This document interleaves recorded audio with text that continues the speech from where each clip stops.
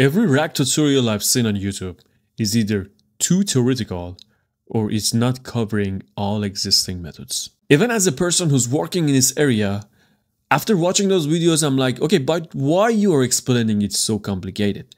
If I was someone who just wanted to start, this was not something I could understand. So I decided to make this video for you guys to cover every existing methods for the RAG, simple and straightforward. After this video, I promise you, you would be able to build your own RAG pipeline. Let's start with the oldest and the simplest RAG method, which is naive RAG. I remember I learned about naive RAG somewhere around 2023, and I was like, this is interesting because I was able to fill this gap that LLM couldn't answer me on a specific domain by adding some external knowledge to my LLM. And the way that you do this is really simple and straightforward. You have some documents, it can be research papers, it can be like some books, anything that you want, and you can chunk them and you save them into vector store. And this vector store, usually what I use is Pinecone because it's really fast when it comes to large scale similarity search, and also Face. These two vector store are something that I really suggest if you want to go with them. Just keep it in mind that if you want to have a good accuracy for your naive RAG system, you need to choose the chunk size and chunk overlap correctly. So probably you're gonna ask me that, okay, so this is a RAG system, why we need to switch our method? There is one main problem in naive RAG, and that is lack of relevant information. When you use naive RAG, LLM is just using cosine similarity to search among all those chunks and return chunks that has the highest similarity score to the context window, and then respond you based on that information that's retrieved from the vector store.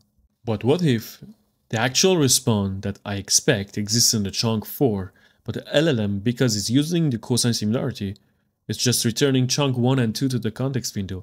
Chunk 4 has some relation with the chunk 2, but we don't understand that. We cannot understand this relation. So we miss that response, and LLM will hallucinate. This problem pushes us to use GraphRag. GraphRag solves this problem by allowing us to define relationship between chunks. So what we need to do is to take an unstructured document, a book, research paper, a legal document, and turn them to a structured document. Then ingest that structured document to the knowledge graph with all the nodes and relationship that we defined manually. Then when you ask a question, LLM retrieve the most related chunks to your query with all the nodes and relationship around those chunks. Those information will be added to the context window, and LLM generate the final response based on that information. And if you're curious to know how to build a GraphRag, I have a video here for you that you can watch it. I explain everything step by step how to build a GraphRag from scratch using Neo4j. After watching that video, you can build your own knowledge graph. However, GraphRag has its own limitation. The first and the most important one, which you probably already noticed, is turning unstructured document to a structured document manually. This can take a lot of time. And the second problem is all those redundant information which probably you don't need, and they are going to be passed to your context window. So we need a solution for this. What is that solution? LightRag. LightRag solved these two problems by using an LLM call to turn unstructured data to the structured data, and then creating the knowledge graph.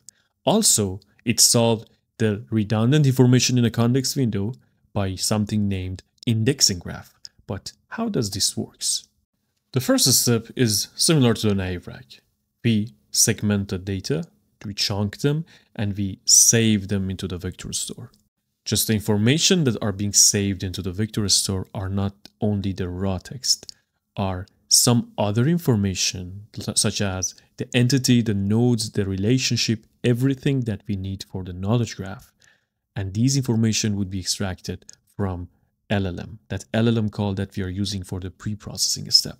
Then using those information, the knowledge graph would be constructed. Now we have the name of the node, the relationship, the name of the subnodes, and all the information about those nodes, which are the raw text, exists in the vector store. And these two are connected together using this source ID.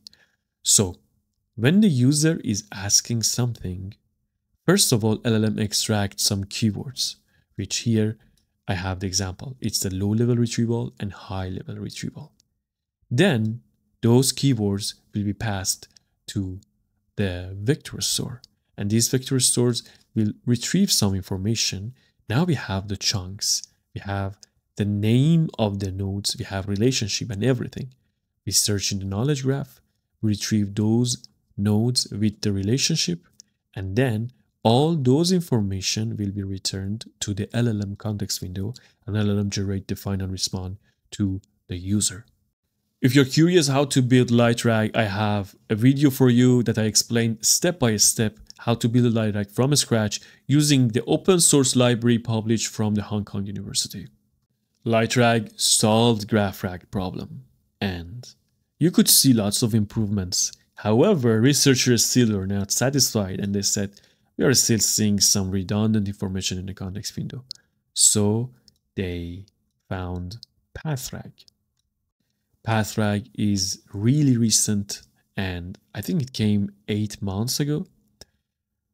It's totally based on LightRag. As you can see, we are extracting keywords.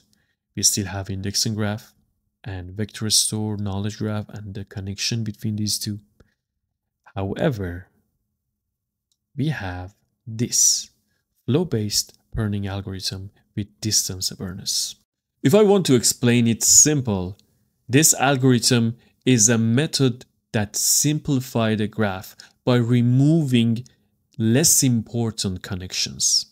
It somehow measures how much information flow passes through each link or relationship. Also consider the distance, that how far this information exists from that node, that a specific node that we are looking for extra information for it. In this way, PathRag remove the redundant information exists in the context window, and then finally LLM generate the response for the user. Although right now most of the emphasis for the RAG is on the knowledge graph based RAGs that we can define relationship, we still have another type of RAG which is important, and that is Agentic RAG. I also have a video about Agentic RAG that I explain you step by step how to build an Agentic RAG from scratch. But what is Agentic RAG exactly? In Agentic RAG, we have a supervisor agent, and we allow the supervisor to first search the memory agent. This memory agent can be either the naive RAG or any other types of RAG that I explained until now. And we have a research agent, and we can search anything we want. So if those information that we want doesn't exist in our memory agent, supervisor agent use research agent to find those responses, and then those responses would be saved in memory agent for the future. So if in the future you ask the same question, supervisor agent retrieve it from memory instead of using research agent. And that was all. Thank you for watching this video. Let me know if you have any question, ask me in the comment below. I will answer to all of them. Take care guys, and see you in the next video.